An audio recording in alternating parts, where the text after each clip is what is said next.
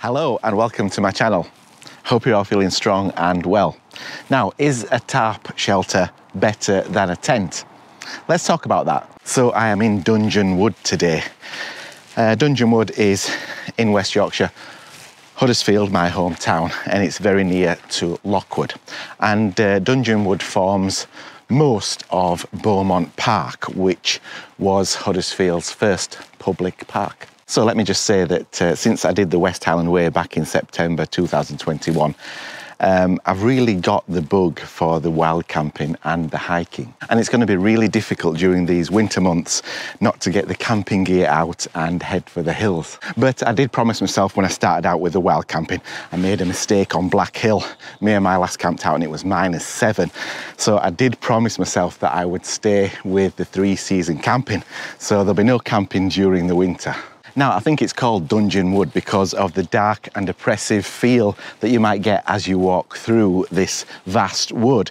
But it's not as big as it used to be now due to the park being put here, and that takes away some of the spookiness because we've got the lovely Beaumont Park just up there, and we're going to have a look through there as we walk around and have a chat. So for those who might be interested, I do have a new challenge for my hiking and wild camping coming up in 2022. Now, I will tell you more about my wild camping and hiking challenge for 2022 nearer the time.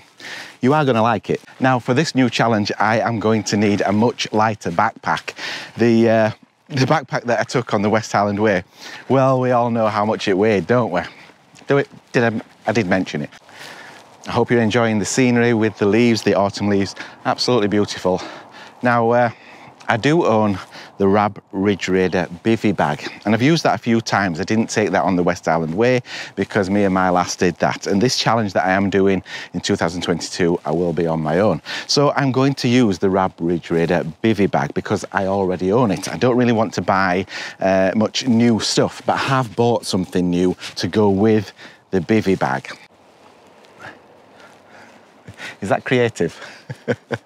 It is spooky here in Dudgeon Wood, and way back in 1812 the Luddites came through here and buried a couple of pistols, and apparently they're still here buried somewhere, and they were the very pistols used to murder William Horsfall up there in Crossland Moor. Now, the downside to a bivvy bag is, of course, its size.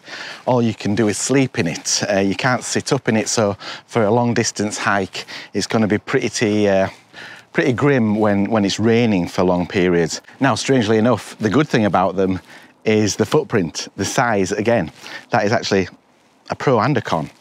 Because it's so small, you can pitch it almost anywhere. It's just the size of your actual self. So you can pitch that anywhere and take shelter from the rain. And this brings me eventually, thankfully, to my new purchase, which is the DD 3x3 tarp, which is going to go with the bivvy bag, and that enables me to take shelter very quickly, hopefully anyway. I haven't even got it out of the bag yet. The DD tarp that I bought comes in different colours, and I chose the coyote colour because I think it'll go well with the Rab Ridge Raider. Now, it comes already with 4 guy ropes and 4 pegs, and hopefully that will be all I need because I am trying to cut down on the weight of my backpack.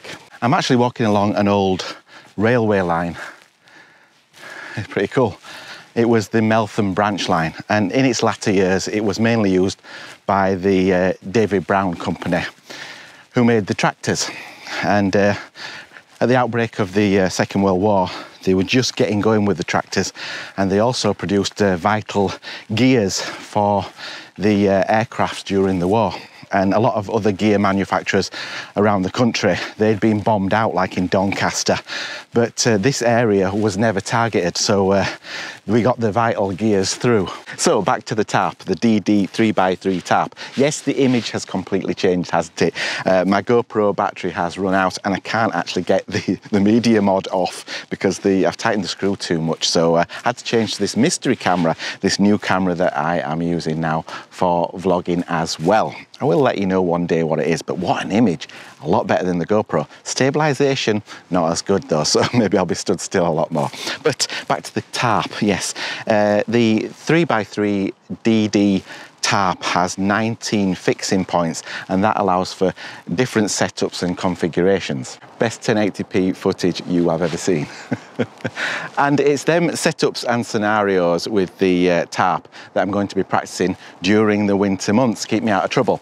And that includes the knots that I have to learn as well. That will make putting up the tarp and taking it down a lot easier and quicker. So if you have any experience with a tarp, 3x3 in particular, let me know what your favourite setup is. What's your favourite configuration? Have you got any tips for me using it with a bivvy bag? So in future vlogs, I will be testing out your suggestions for setups and figuring out which is my favourite, and hopefully by the time the spring comes, after the long dark winter, I will have mastered a few setups and have a more versatile shelter to go with my bivvy bag for my new challenge in 2022. I will be letting you know more about that. So that's about it for this one. I hope you have enjoyed a little look around Park Beaumont Park.